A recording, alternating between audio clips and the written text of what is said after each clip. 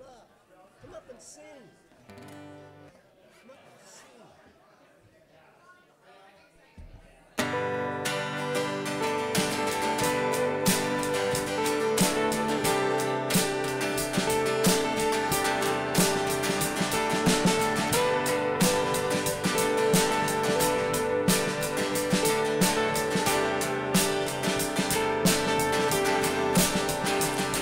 We worship the God who was.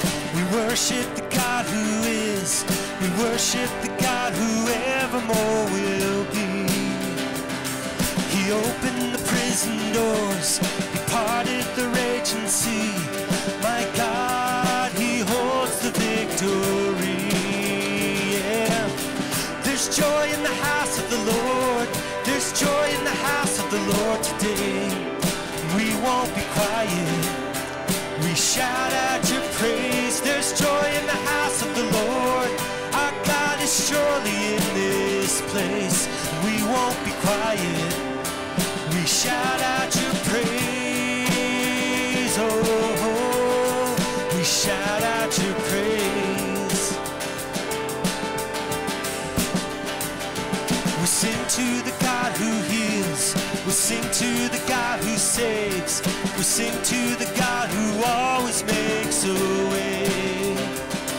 'Cause He hung up on that cross, then He rose up from that grave. Our God's still rolling stones away. There's joy in the house of the Lord. There's joy in the house of the Lord today. We won't be quiet. We shout out your praise. There's joy in the house of the Lord. Our God is surely in this place. We won't be quiet. We shout out your praise. Oh, we shout out your praise.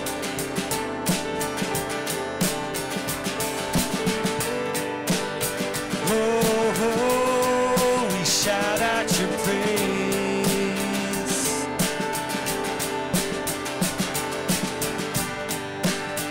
Oh, we shout out your praise.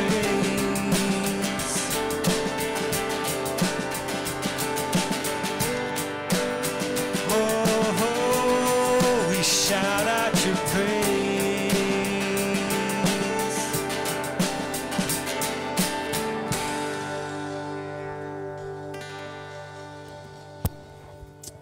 Good morning, everybody. You can tell it's Labor Day weekend because it's like church has been like not empty, but smaller and smaller the last few weeks, and then it's like, okay, everybody's back and ready to start fall life back in. Well, it's good to have everybody, good to have a fuller house this morning, and just to be able to come to worship, and you say that there's joy in the house of the Lord today, and just pray that this morning. I was just praying before the service this morning, and just I don't know, what God has put on my heart was just prayer for people that are here this morning and just struggling. Maybe there's something in your life you're going through, or something that's making you question your faith, and just praying for the joy of the Lord in your life this morning. And even if you're not in a place of struggling, that would just be true of all of us, that we have that joy of the Lord this morning as we walk as His people. So, yeah. I encourage you with that. A couple announcements. So the first one is in the back there. You might see the big white wire bin. And so it's the time of year again where it's the CAP coat drive, where we have an opportunity to be able to give coats to those that are in need. And just as I was thinking about this morning, the verse in James came to mind that if anyone sees his brother in need of clothing and says, "Oh, just go be warm," how can the love of God be in him? And so, just encourage you to just look through your closet, see if you have a coat that you could share with those in need. There's the special need is for kids' coats and men's coats. Is that right, Dan? Or just yeah. So if you're if you're a little kid or a large man, especially, but everybody, I encourage you to come bring your coats so you can put those in the white bin here, and then the distribution will take place in October. So the deadline donation is October 6th. So in the next month, if you can look through your closet, see if you have anything that you would be able to add to that. Also, Wacom Dream is doing a financial empowerment class, which is free on Thursdays from September 19th to October 17th, and that's going to be at the Cap Center in Blaine. It's just they help you to be able to look at your finances and to manage your finances in some healthy ways and improve financial management skills and learn techniques that you can start applying today to give you a more secure financial future. And so that's kind of sponsored by CAP as well, or hosted by CAP as well. And so, yeah, that's something you can check out as well. And then the last announcement for today, or two more, no youth group tonight because of Labor Day. And then the last one is yesterday was Max and Ann's 50th wedding anniversary. And so I was going to say they brought treats this morning, but you'll notice that only Max is here this morning. You know, we talk about marriage, and we believe that marriage is a way that God reveals his image to the world, and truly Max and Ann with their marriage are people that you can see God's image in. And the reason that Ann's not here this morning is actually because they had a neighbor in need of going to the hospital, and so knocked on their door early this morning knowing that Max and Ann are someone they could turn to, and Ann's at the hospital with their neighbor and everything, and just showing that love of Christ to their neighbor. And so just appreciate them. So you can congratulate them. Ann might end up being here, but if not, you can also reach out and just congratulate them on that. I asked Max, I was like, all right, so any words of wisdom? You don't want me to repeat it now, Max?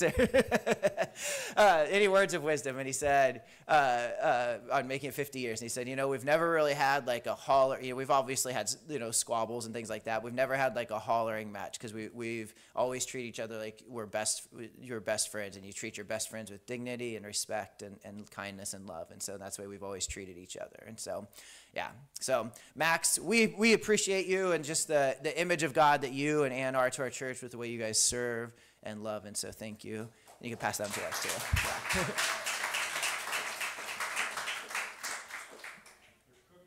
And there's cookies afterwards that they brought in. All right. No. Yeah, they froze them from their wedding day. All right, let's pray, and then we'll move back into praising and worshiping God. God, we do just thank you that you are good to us, God, and just for your blessing to us, God, that you reveal your image to us in so many different ways through so many different people, and that we see who you are through your church, but then also through your Holy Spirit, God. And so we pray for your Holy Spirit to be at work this morning, God. I do pray for anybody here who's in a place where they're struggling, where they're hurting, or they're struggling with their faith or doubt, that you would be reaching out to them this morning and comforting them and ministering to them, and that there truly would be joy in this house this morning, joy in your church this morning, God. So we just pray that and ask you to be at work in us providing that. It's in Jesus' name we pray. Amen. Amen. Thank you, Pastor Justin. We're going to invite you to stand with us once again.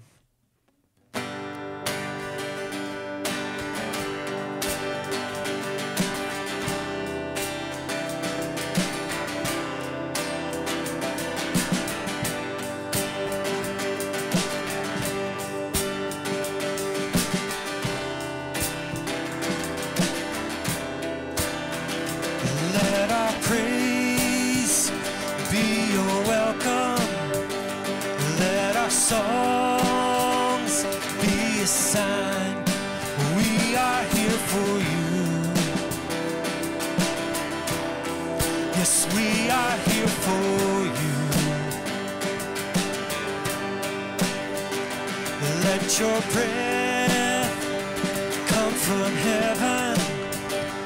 Fill our hearts with your life. We are here for you. We are here for you. To you our hearts are open. Nothing here is hidden. You are our one desire. desire. You alone are holy, only you are worthy. God, let your fire fall down.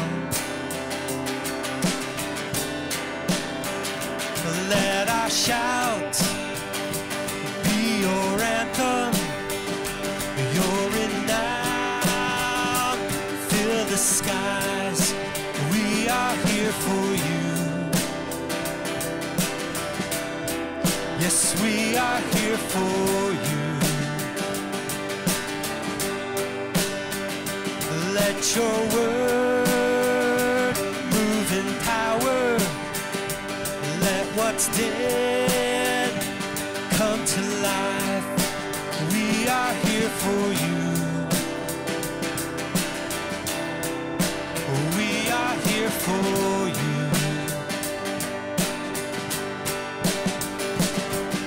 To you our hearts are open, nothing here is hidden.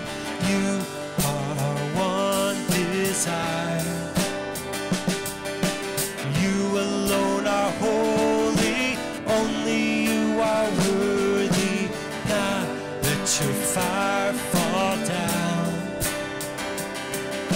To you our hearts are open, nothing here is hidden.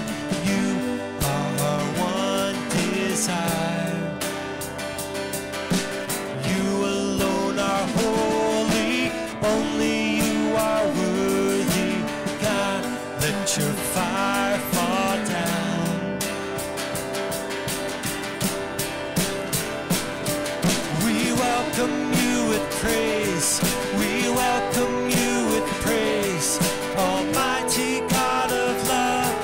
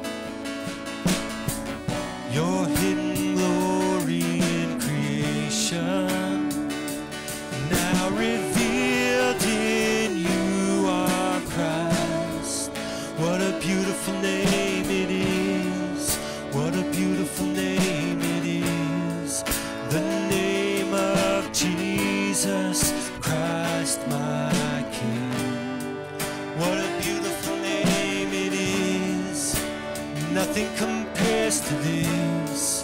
What a beautiful name it is, the name of Jesus.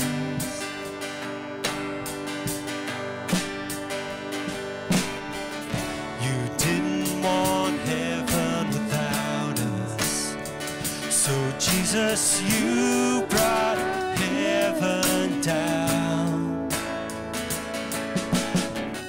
My sin was great, your love was greater. What could separate us now? What a wonderful name it is. What a wonderful name it is.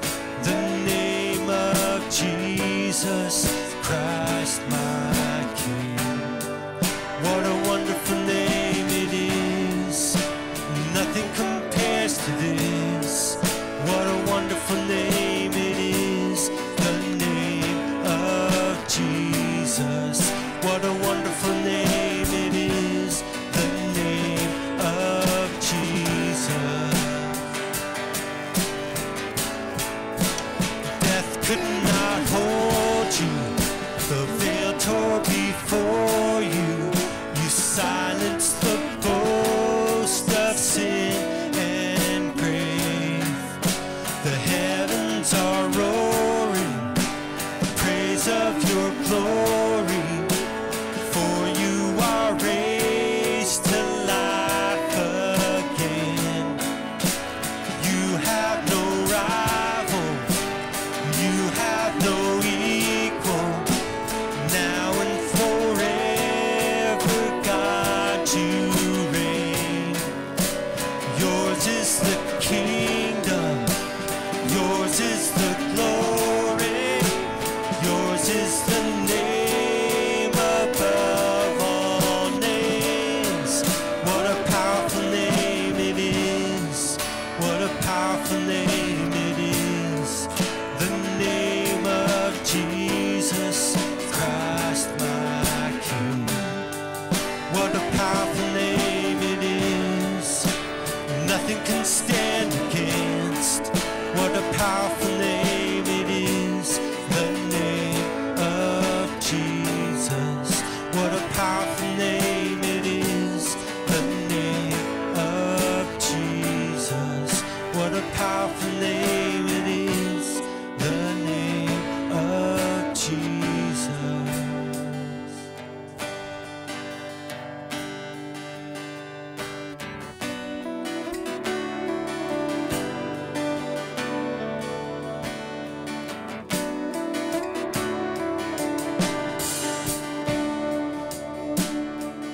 Who else commands all the host of heaven? Who else can make every king bow down? Who else can whisper and darkness trembles? Only a holy God. What other beauty demands such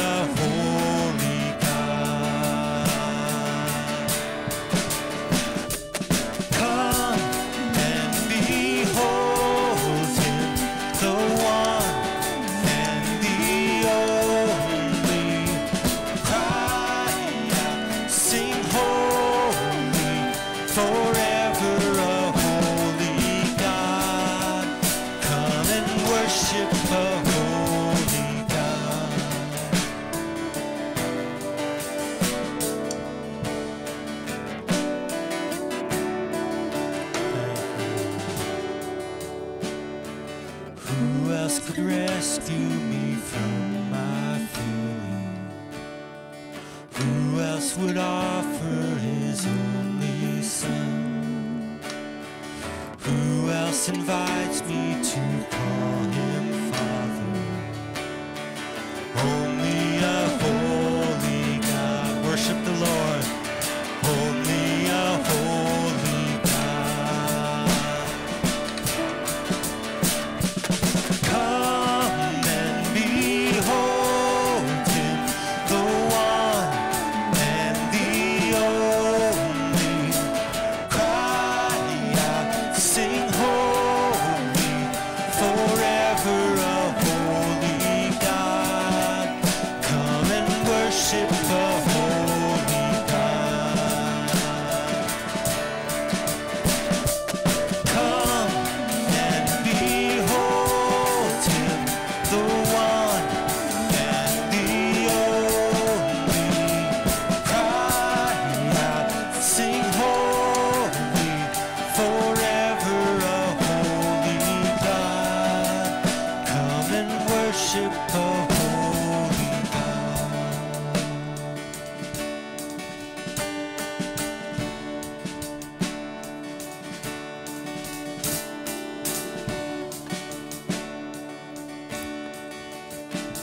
Just as the worship team continues to play, just wondering as we just talk about proclaiming and worshiping a holy God, just from your seats, just want to speak out some praises to God.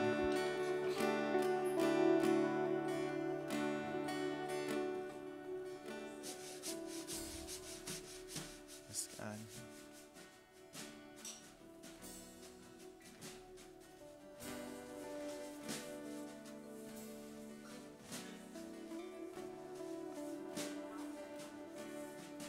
Amen.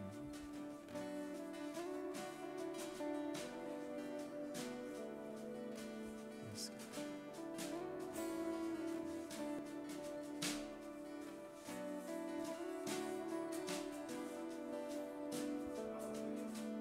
Amen.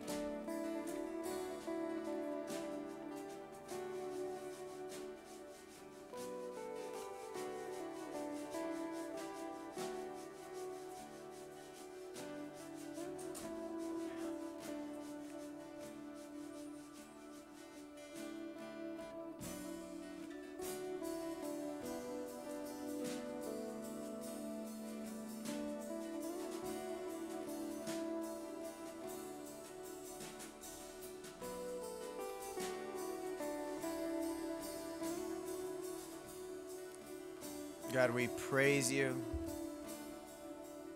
for all who you are, God.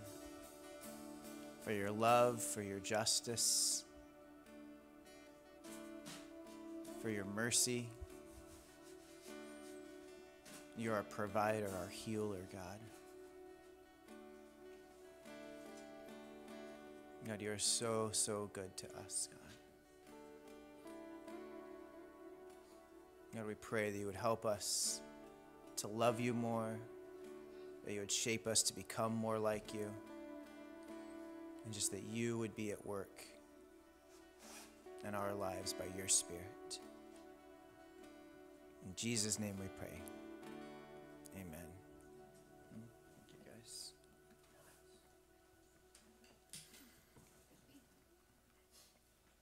If you'd like to worship by giving, you can do so online at bcfgiving.churchcenter.com, or there's an offering box in the back. We have several visitors today. If you're visiting with us, we're not asking you to give. We're not after your money. We just feel that we want to honor God with all that we are and want to be able to worship him in that way. But we're just glad to have you with us this morning. Let's go ahead and dismiss our kids for Kids Church. So preschool through second grade in the elementary room and third through fifth grade in the youth room.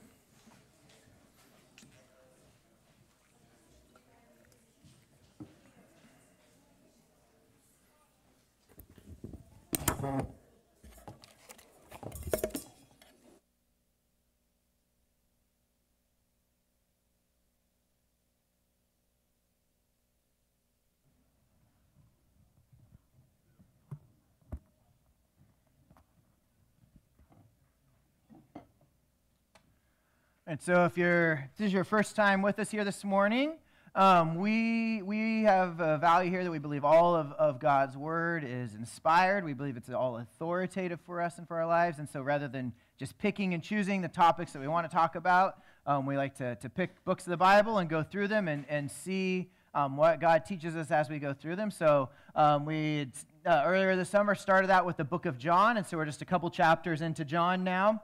And so where we're at, if you remember, so the very first part of John was like an introduction, kind of who Jesus is, who we were going to see him to be as we go throughout the book. And then John the Baptist talking about who Jesus was, and then Jesus' disciples encountering him. And then the last couple weeks, we talked about Jesus changing water into wine and what it revealed about who he was. And then last week, we looked at Jesus as he went into the temple, as he flipped over the tables there, and we talked about what Jesus was proclaiming about himself, what he was proclaiming about the religious practices there, and who he was revealing himself to be. And that. And so we're going to continue that today with going through and seeing what happens after Jesus cleanses the temple, and this next encounter that we're going to start this week, but we'll actually finish up next week. So picking up in John chapter 2, we're going to start in verse 23, and it says, "Now, when he was in Jerusalem at the Passover feast, many believed in his name,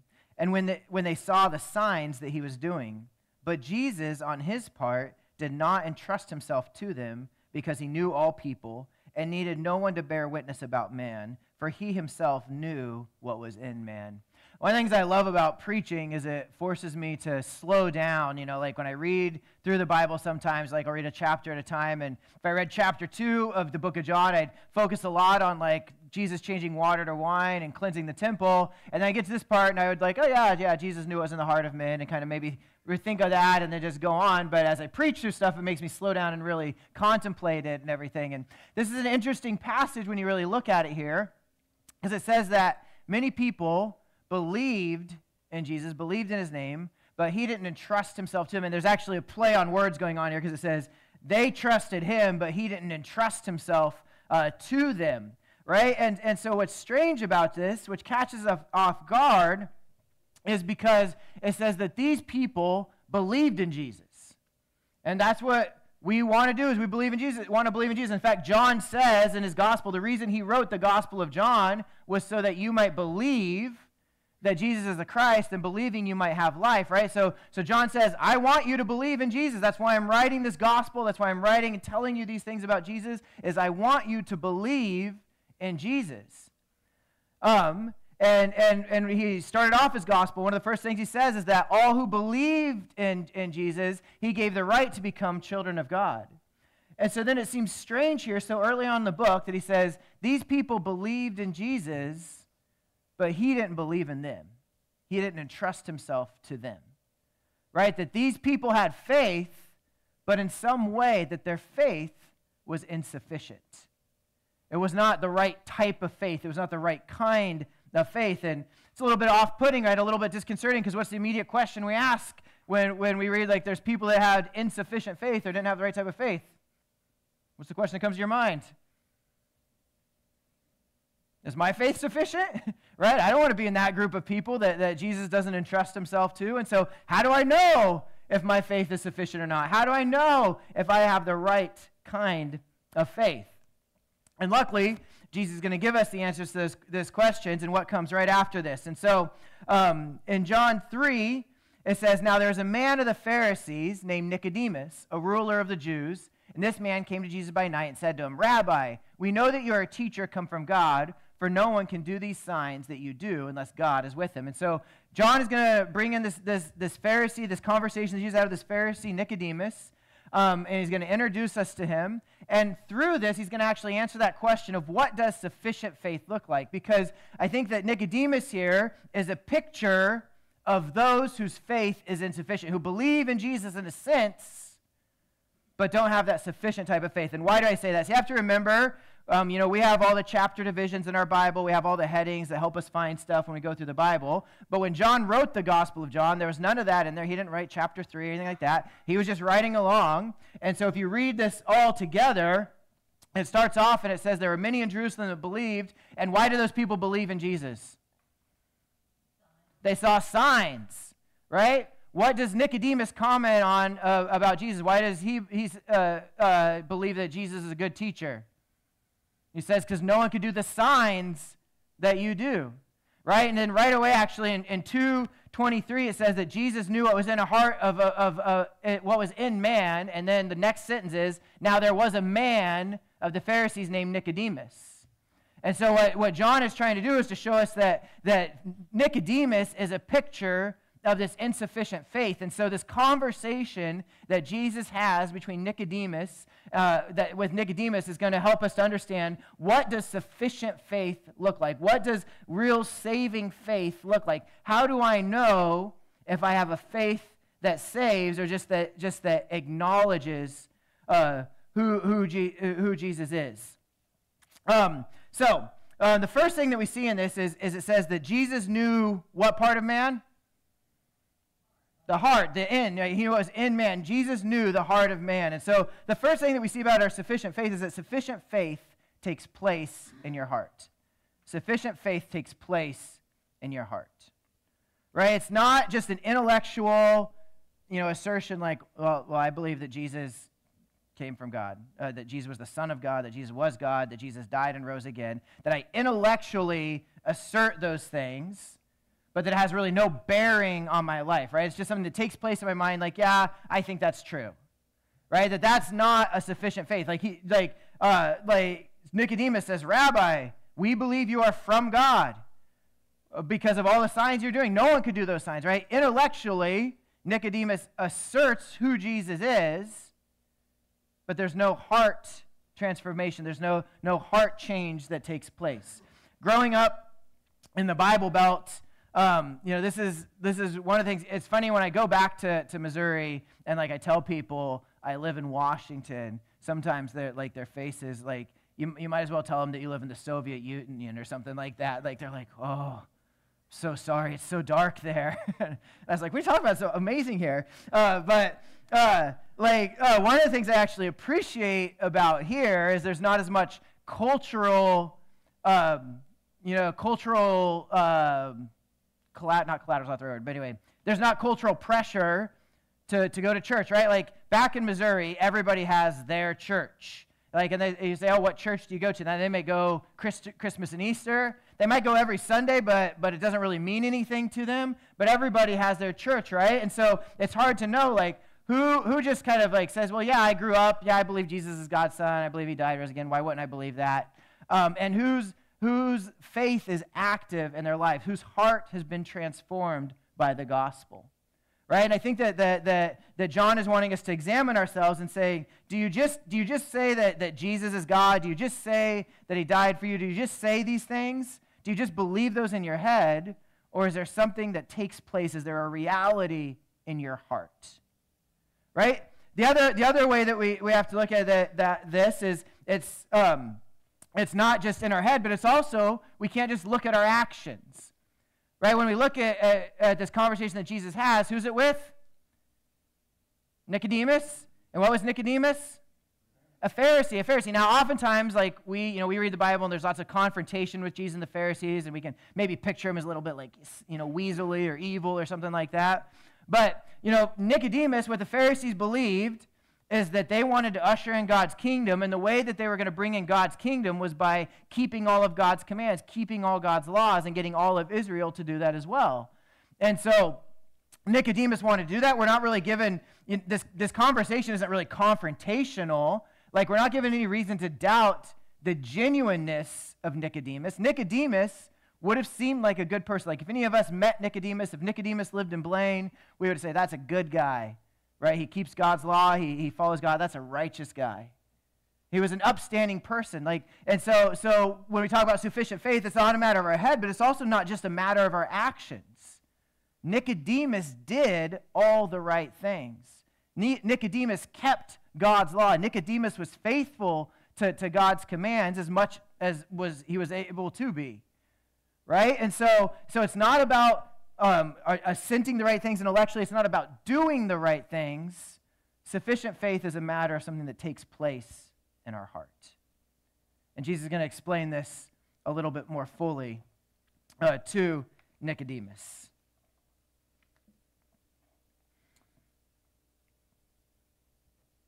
I guess before I go on to that, that you can believe all these right things about Jesus. You can believe your theology could be impeccable, right? Do you believe Jesus is God's son? Yes. Do you believe that he died for you? Do you believe, your theology could be better than my theology, but it's not good theology that saves us. It's not good works that save us. It's a heart that is attuned to the Spirit of God. And that's what Jesus is going to pack here in this conversation. And so he goes on, and Jesus answers him. He says, truly, truly, I say to you, unless one is born again, he cannot see the kingdom of God. Now, this is a well-known statement, right? Like, this is sometimes ways, like, I've had conversations with people, they're like, oh, they find out you're a Christian, like, you're a Christian, but are you born again, right? Like, meaning, like, are you really committed to God, like, God? It's interesting, though, that we that we use this language or anything. What's interesting to me is the way that this gets translated. So in Greek, this word that comes after born is kind of hard to translate because it means two different things. It can mean again, or it can mean from above, like someone born from above. And so as a translator, you have to make a choice, like, because we don't have a word in English that means both of those things, obviously. But it's interesting that all the translators always use again, and the reason I think they do that is because Nicodemus understands it to be again, because he's going to ask a question like, well, how can you be born again? What does that even mean? But what I think that it's supposed to be is that Jesus is actually saying that that you can't, unless a man is born from above, he cannot see the kingdom of God. And then Nicodemus misunderstands what Jesus means. And so I think that's a better translation. The other reason I think it's better is because it kind of implies both, right? If you're born from above, you would have to be born again as well. And so you kind of get both in there. So when you're reading this, you can even like write a little note in your Bible. If there's not a footnote, there should be a footnote in your Bible. But if there's not, write a little note of above there, because the word has both meanings.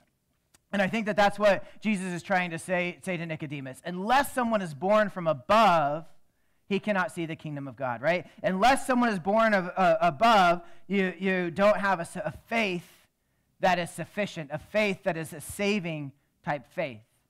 And so what does he mean from born from above? So when you think of a new little baby, when we think of a baby or new life, like that's what we think of is something that's completely new, right? One of the excitements about a little baby is that their whole life is ahead of them. Their whole future is ahead of them. It's kind of unknown, like there's something new that's going on.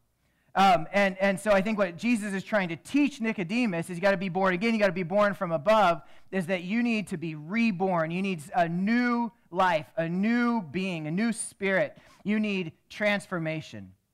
That sufficient faith involves transformation. Sufficient faith involves transformation. Right? He doesn't say, Nicodemus, well, you're pretty good. There's a few things you need to work on. You just need to make a few tweaks in your life. Get rid of some of the negativity in your life and move on forward, and then you're good. He doesn't just say that to Nicodemus. He doesn't say to Nicodemus, like, well, I don't like this about your life, but I like this thing over here. So just, get rid of this bad thing over here and then move forward with this good stuff. Like, he doesn't say that to Nicodemus. He says, Nicodemus, your life needs to be new. Your heart needs to be transformed.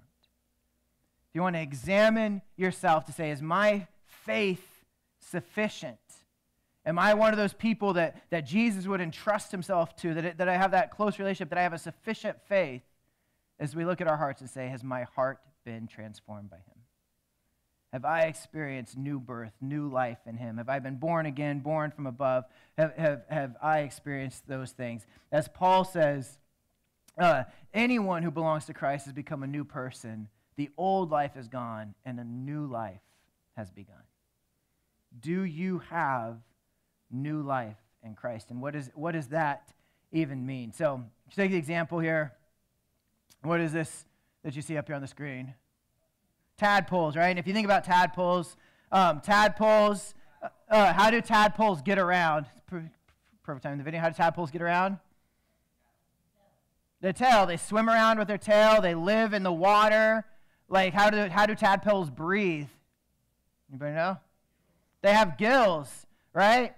And then one day, their legs pop out, they crawl up on land, they absorb their tails, not all in one day, but they go up on land, and their whole life has existed in water. Do you know what tadpoles eat? Tadpoles are herbivores. They eat like algae and plankton and things like that, little microscopic plants. And then one day, they sprout legs, their tails go in, they go up on land, and instead of breathing with gills, they breathe with lungs. The air they breathe is different, or what they breathe is different. What they eat, they go from being herbivores to being carnivores. They go from swimming around. Yes, frogs can swim, but not really in the same way that tadpoles swim, right? Their existence is completely new. Like, what motivates them, what they look for in life, rather than instead of swimming around looking for sweet little plankton, they hop around looking for yummy bugs, right? Like, what they're drawn to changes. Where they live changes. Everything about their life changes. I think it's a beautiful picture of what new life is supposed to look like, a complete transformation.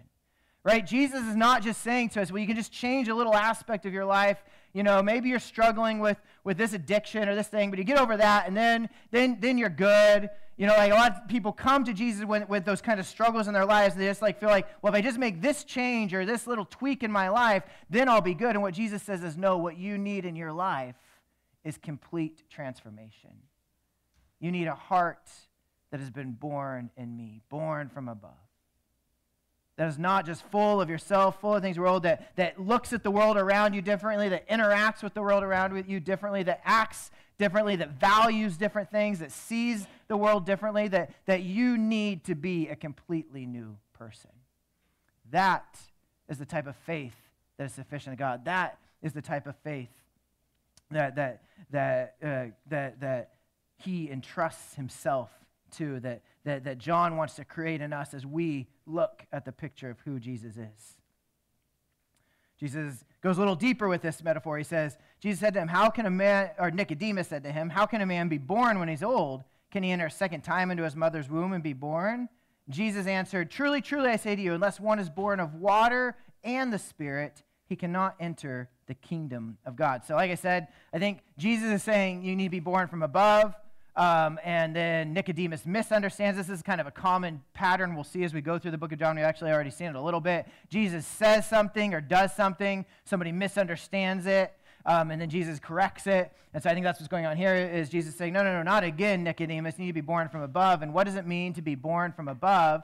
It means that you're born of water and Spirit. Now, there's a lot of discussion about what did Jesus mean when he said born of water.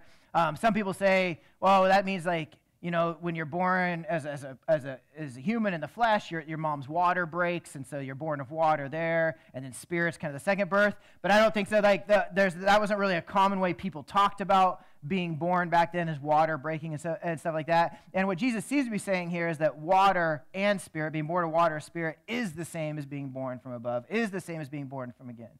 So other people, they say, well, what he's talking about here is baptism, that you need to be baptized in water. Like as a Christian, we just had baptism a few weeks ago. You get baptized in water, you get baptized in the Holy Spirit, and that's what Jesus is talking about here.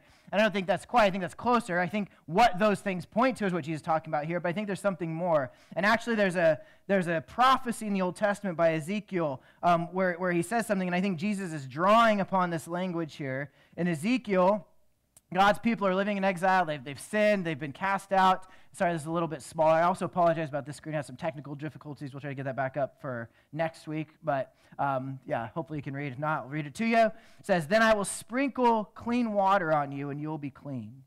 Your filth will be washed away, and you will no longer worship idols. And I'll give you a new heart, and I'll put a new spirit in you. And I'll take out your stony, stubborn heart and give you a tender, responsive heart. And I'll put my spirit in you so that you will follow my decrees and be careful to obey my regulations. So Ezekiel makes a promise, or God makes a promise through Ezekiel to his people. And he says that he's going to work with them in water and a washing of water, and then in his spirit. And what is the water washing away? Their sin, their filth, right? They're washing away. Specifically, Ezekiel mentions the idols, right? The things that you hold up in your life, that you worship, the things that you give your attention to, right? The things that your life is dedicated to, right? All of us, we have these idols in our lives. We have these things that captivate our hearts that we give our attention to. It can be the quest for money. It can be the quest for sex. It can be the quest for influence. It can be just the quest for feeling loved by someone, right? Like we have these idols that we put in us, and they lead us to do things that are abhorrent to God, to things that dismiss God, that make us gods of our own life. And he says, I'll wash those things away from you. And Jesus, I think, is referencing this when he says to Nicodemus, you must be born of the water. You need to be cleansed from your sin. You need to be cleansed from those idols that you worship. You need to be cleansed from those things in your life that take your attention away from God, so that you can be wholly focused on him, wholly focused on who he is. Right? And then the other thing he says is that I'll give you a new spirit. Right? And here in Ezekiel it says that I'll put my spirit in you so that you will follow my decrees and be careful to obey my regulations.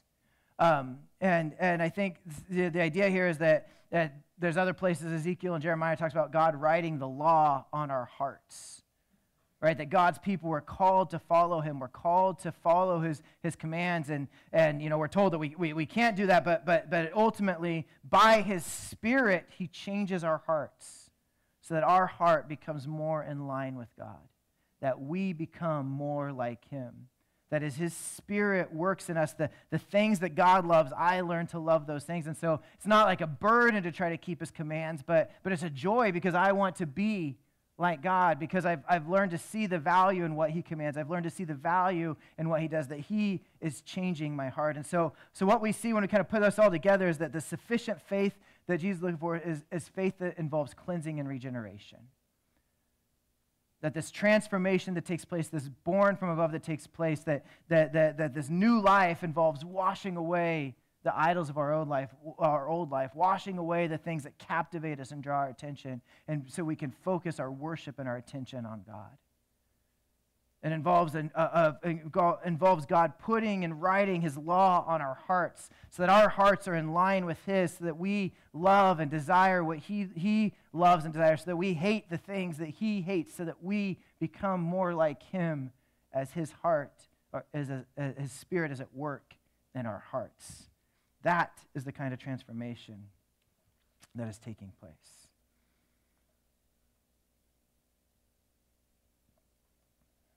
Now, I want to say really quick here, when I talk about all this transformation and talk about, like God changing our lives, replacing our idols, those kinds of things, you might say, well, what about if I grew up in a Christian family, gave my life to Jesus at a young age? I don't have a dramatic testimony. I wasn't like selling drugs one day, when I was 3, and then decided to turn my life over to Jesus and everything, right? And so I don't have this dramatic testimony. Does that mean my faith is not sufficient? And I don't think that's what this means at all. But I think that you should be able to see how your life has been transformed by Jesus. That it's not just that you're like, well, I'm a Christian because my parents were Christians, but that you can actually see in your life, like, I can see the inclinations of my heart. I can see the desires of my heart. I can see where those things that get me, and I've submitted my heart to Jesus, and he has changed me. I see where my life would be without him, and I know where my life is because of him.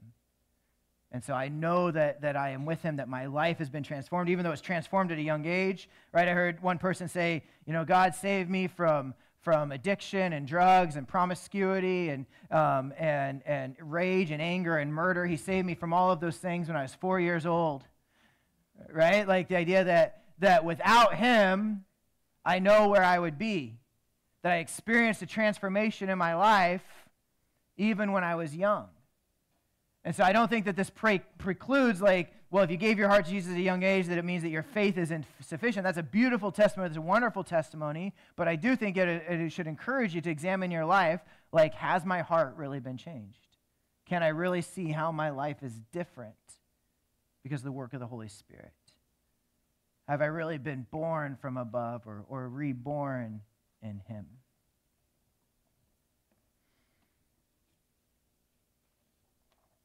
We We see something else in this interaction between Jesus and Nicodemus. So Nicodemus has this word that he keeps repeating over and over. It's this word can. He says, no one can do these signs that you do unless God is with him. And how can a man be born again? I don't get it. How can a man be born again? And then after all this, Jesus says, how can these things be? Right? Nicodemus is very concerned with how can these things you're saying, how can they be real? How can they be true? I don't get this. From my perception, from the way I see things, these things don't make sense to me. And I think that the picture here is that this insufficient faith is that this insufficient faith is not able to understand the things of God. It doesn't, that Nicodemus sees the world only through what he's observed, through what he's realized, and he's not able to see the world more fully. And the sufficient faith changes the way that we see the world. Sufficient faith changes the way that we see the world.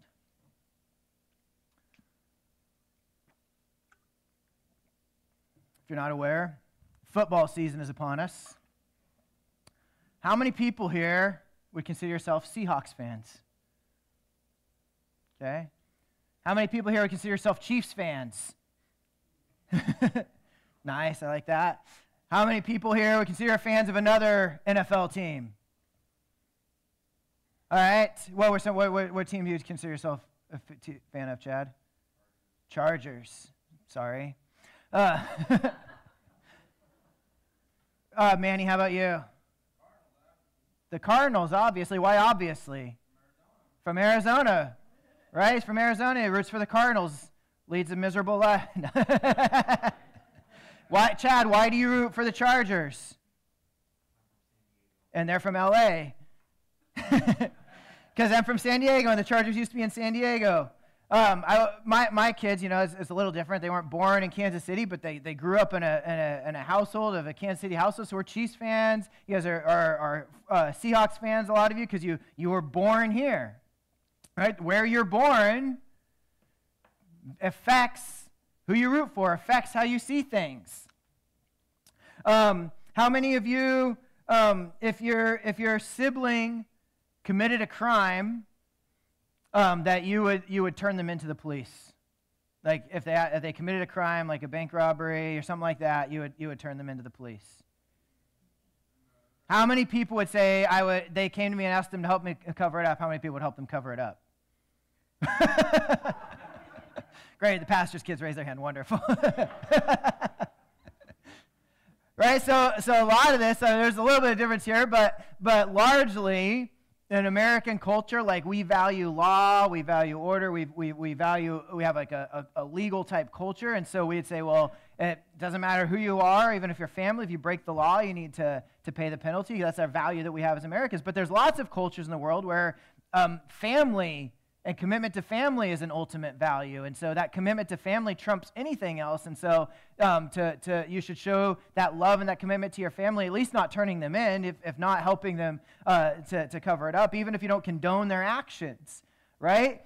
We have those different values because of the different places that we were born, the different places we were raised. Right? Our worldview is different based on where we were born. The same is true when you've been born from above, right? If you've just been born from this earth, if you've just experienced the birth of human birth, you view the world one way. But if you've been born from above, born from heaven, your origin is different, and so the way that you view the world is different. What you think the cans and what you think is possible is different. Nicodemus says, "How can this be? How can you work like this, God? I don't get this." But and there's many things that the world looks at us as Christians and says, "How can you believe that? That seems foolish to believe." But by God's Spirit, we believe that God works, right? I can wrestle with this, especially growing up in our culture where we have this kind of naturalistic, what we can observe, what we can see, like that's what we can know, right? And we've been raised in that mindset, and it can frustrate us, right? I can struggle with, I don't understand why prayer works. I don't understand how prayer works, but I believe by God's Spirit that prayer works, right? I believe by God's Spirit that like, I've not just believe it, but I've experienced, like, his comfort in times of trouble and times that I should be stressed and concerned and worried. I've experienced God's peace. I believe that he can give me peace in those times when I don't know what's going to happen, when the situation seems dire, that I can trust that God's got a plan, that God's working out. Right? I see the world differently because I've been born from above.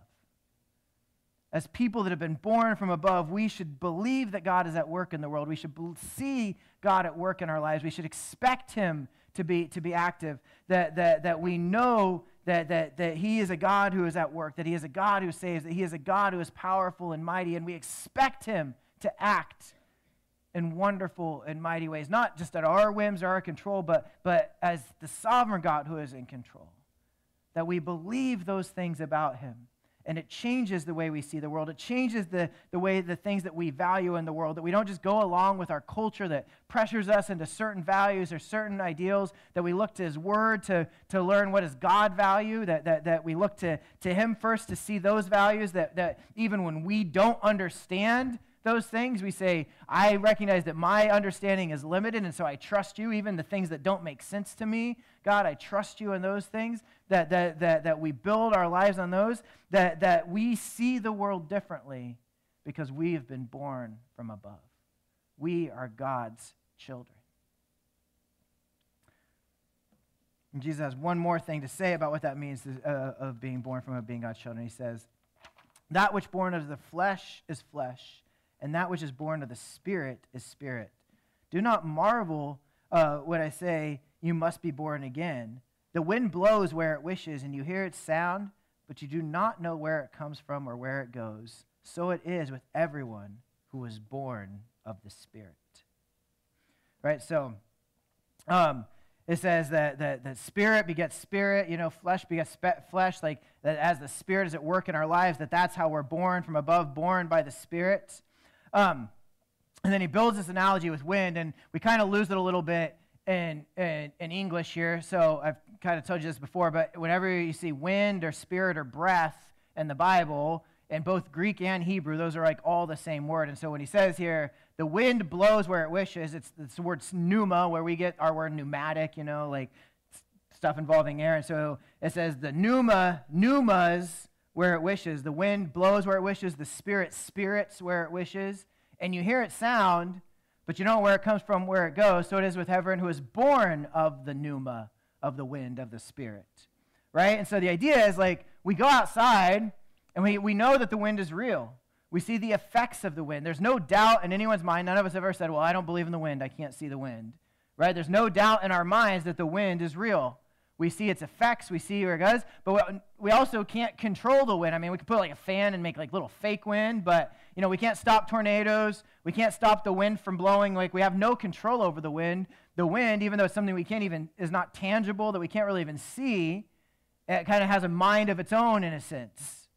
And so Jesus is saying that's what God's holy wind, God's Holy Spirit is like as well, that you can see the effects of it. You don't have control over it. You don't have the ability to lead it or to will it anywhere. That the Holy Spirit of God, he has a will of his own, and that it blows wherever it will. The Spirit spirits wherever it will.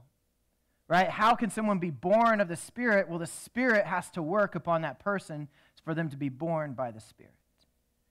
And so ultimately what I think Jesus is teaching Nicodemus here is that sufficient faith is initiated by God.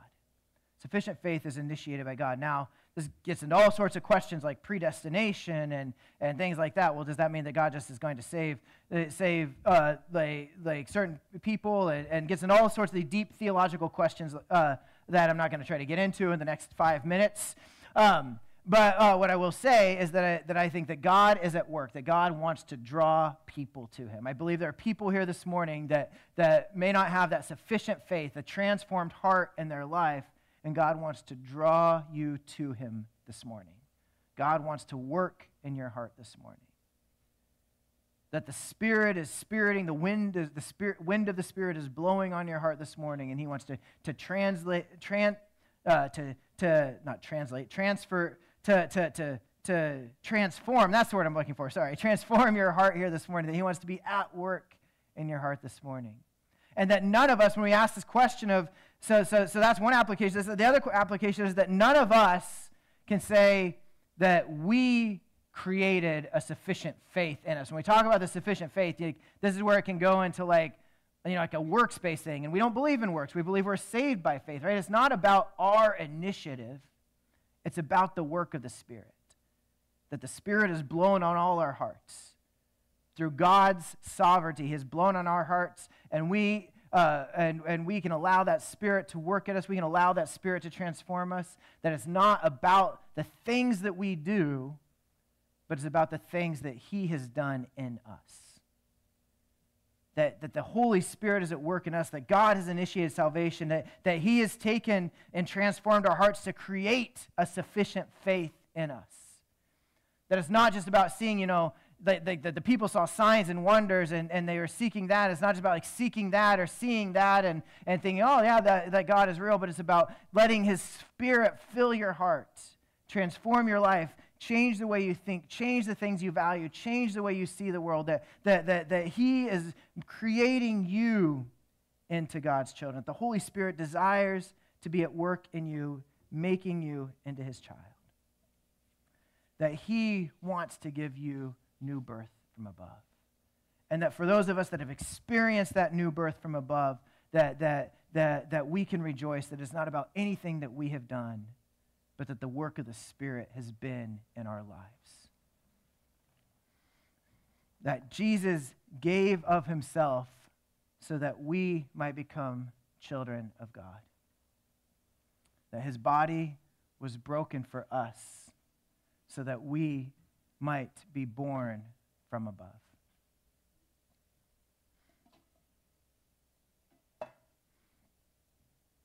That his blood was poured out for us so that we might experience new life in him. Dan and Nancy, would you guys be able to help with communion? So we're going to take communion here this morning. We're going to remember the death and the resurrection of Jesus. If this is your first time with us here, we believe that this communion is open to anybody who believes in the death and resurrection of Jesus, and not just as an intellectual thing, oh yeah, I believe that has a heart that's been shaped and changed by that you've experienced that birth from above. And so we invite anybody that believes that and has experienced that rebirth to come and take communion with us. If you don't believe that, we're not trying to make anybody feel judged or left out or anything like that, but this is something that's meaningful to us, and so we ask you to just let this pass you by. You can take a little piece of bread and a cup, and you can take it back to your seat and hold it. We'll take it together. There's also some prepackaged cups that have like a wafer and juice in there if you prefer that. So come up and receive this and take it back to your seat and hold it, and we'll take it together in just a minute.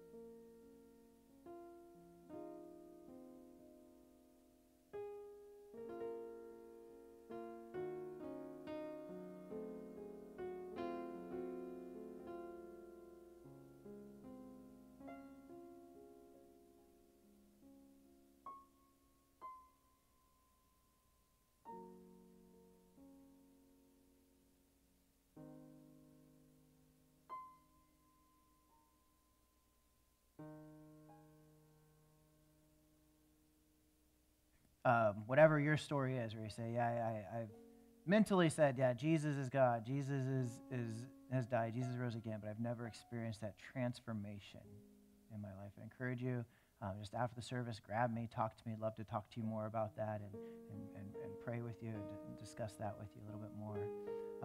And just encourage you to follow through with what the Holy Spirit is working in your heart right now. Paul says, I have been crucified with Christ. It's no longer I who live, but Christ who lives in me. And the life I now live in the flesh, I live by faith in the Son of God who loved me and gave himself for me.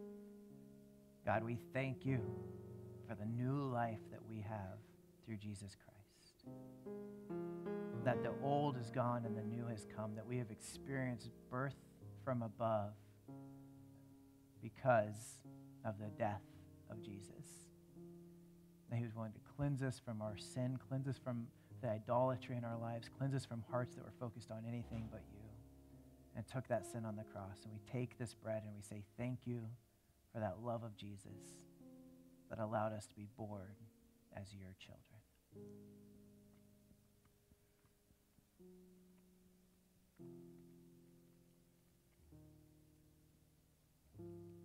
And God, as we take this cup, and remember the blood of Jesus, but also that it's a cup of juice, the life that represents of a vine just growing and filling and just reminded of the new life that we have because of the blood of Jesus. That it's not just about getting rid of something from our lives, but it's about giving us something more, about giving your Spirit to us to change our hearts, change our minds, change our lives, and to make them more like you. We take this cup, we say thank you for the blood of Jesus that allowed us to experience that new life in you.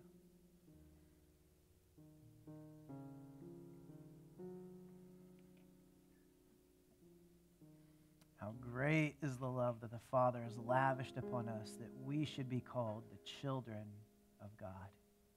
God, we thank you that as we know you, that we have been born from above, that our lives are changed from here. And so, God, we pray that you would help us to lead those changed lives, to live out those changed lives, to live as your people, that your Spirit would be at work in us, making us more like you, God.